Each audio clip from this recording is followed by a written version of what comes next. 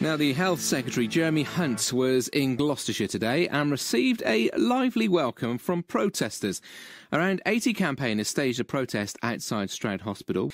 We did ask to speak to Mr Hunt, but we were told it was a private meeting and there would be no media interview. I'm Caroline Malloy, so I'm part of Stroud Against the Cuts. I couldn't miss this opportunity to tell Jeremy Hunt how concerned I am about what's being done to the NHS, and if possible to ask him some questions, why so many of our services are being given to private companies.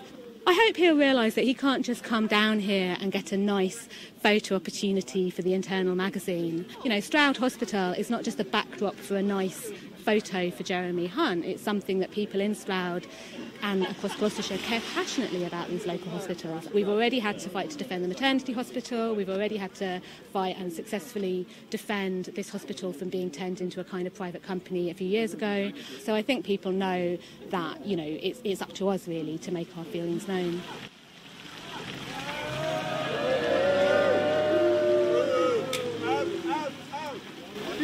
Would you mind asking a few questions, please? Yeah, I'm James Beecher from the Keep Gloucestershire's NHS Public campaign. We want to raise an awful lot of questions with him about the crisis that the NHS is facing. People feel really strongly about this guy. He is destroying the NHS. He's been doing so for a long time, and I only wish that we would get the opportunity to speak to him. At the moment, you have to wait months, between 6 to 9 months just to see a consultant.